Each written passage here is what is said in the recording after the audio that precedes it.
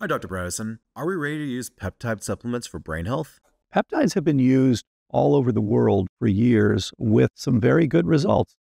It is there's not enough known, I would say, or as much known as there are with many medications, for example. But the idea of just throwing them out and saying, "Look, these things aren't going to be helpful," I think is absolutely wrong.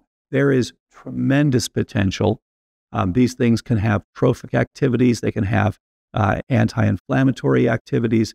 They can have rebuilding activities, stem cell type activities. I mean, there's so many things that can be done. And they can be administered, for example, intranasally, which gets them very well into the brain, as well as injections. These things have tremendous potential, I think. And there needs to be a lot more research and analysis so that we can optimize the use of these. It's a part of the armamentarium that has been relatively unexplored in mainstream medicine. So I think that the time is right to move forward and to do more and more research and to find which are the ones that are actually going to be most helpful in various situations. So absolutely, I think that this is an important area for the future.